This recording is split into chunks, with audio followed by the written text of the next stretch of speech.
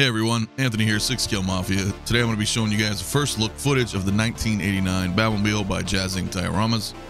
As most of you guys know, I've had Joost, the owner of Jazzinc, on my show several times where we've talked about in great detail about this Batmobile. Now we're finally having a chance to actually see video footage of this prototype as it's nearing its production phase.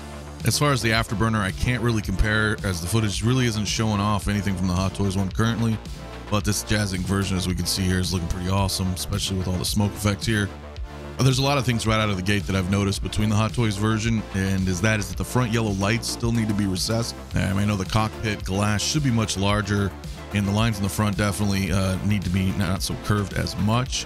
So far, it looks like Joost has managed to make these windows look at the proper size. It seems that he's added the right amount of curve to the rear wings here, and got the accuracy of the curve up front is what it's looking like to me.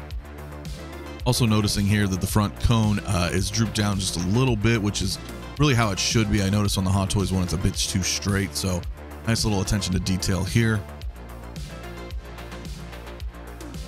Again, a little hard to compare the headlights right now as we're not really seeing any on the Hot Toys one versions here, but seeing Jazzinc's here is looking pretty bright. Even in a well-lit room like this, we can definitely see them light up nicely. As of the recording of this video, December 2023, there have been additional features added at no extra charge that I'd like to talk about here with you guys today while we show this off.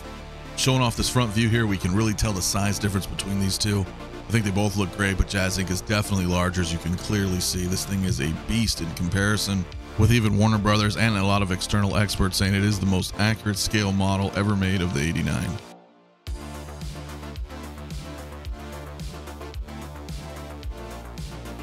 A couple of other noticeable differences here, as you can tell, is that the rear wings here are a little bit too straight on the Hot Toys. I've noticed that, and the rear shell, it's coming off the engine just a little too much, and I know there's not a lot of footage here to see that, but there are some differences here that you can see.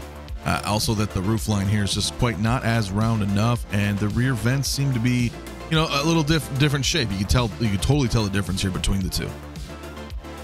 Also, I'm very excited about the die-cast parts. Now, I do know that Joost did say the exact number of die-cast parts will be determined based on final order numbers and the structural integrity, of course, but that's definitely another awesome welcome change.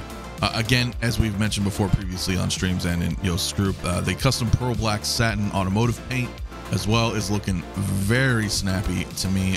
Definitely think it looks very awesome. And also, let's not forget, we're going to have that remote controlled smoke, the lights, the sound effects. I mean, it's pretty awesome, guys. Carpeting on the floor. You got the brake, the clutch, the throttle pedals. I mean, there's just so much here to digest and unpack. Looking at the dashboard here, you can definitely tell. I mean, there's so much custom silkscreen detail all throughout the dashboard here. All the prints, man. There's dozens of added dashboard lights. I mean, this looks awesome, guys. I'm not gonna lie. Like, just this whole thing lit up looks absolutely amazing to me. Also noticed that the metal grills around the car is actually a big difference in detail as well. And it is important to note that the final version will have actual silicone coated leather seats, by the way, to prevent any kind of flaking, and a leather effect all around the cockpit, which we're not seeing here currently.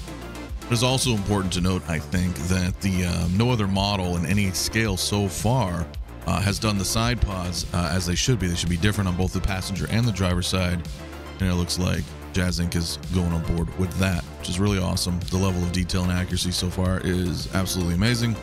Also, I do know that they will be doing some minor tweaks on the turbine shroud and the rims and a little bit in the front lights, but just very small tweaks as this is inching its way into production. I do know that pre-orders are going to be cut off on January 1st, 2024, so that is New Year's Day. That is just in a couple of weeks here, guys. So if you guys do want to get your pre-orders in, make sure to go do so shortly there over at Jazzinc's website. I'll put a link in the description if you guys don't know about it already.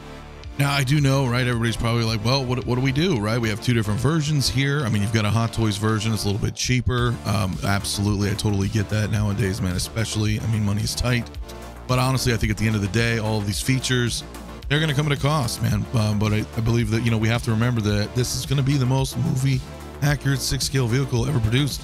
The 89 Batmobile is iconic, it's classic, it's timeless. I genuinely believe this is going to be a centerpiece in any collection to be enjoyed, man, for years to come. So, up to you guys, obviously, of course, man. Let me know in the comments what you guys think. Are you going with the Jazzinc version? You going with the Hot Toys version? Let me know, guys. Again, thanks for stopping by. If You guys have a great rest of your day. I'll see you guys in the next video.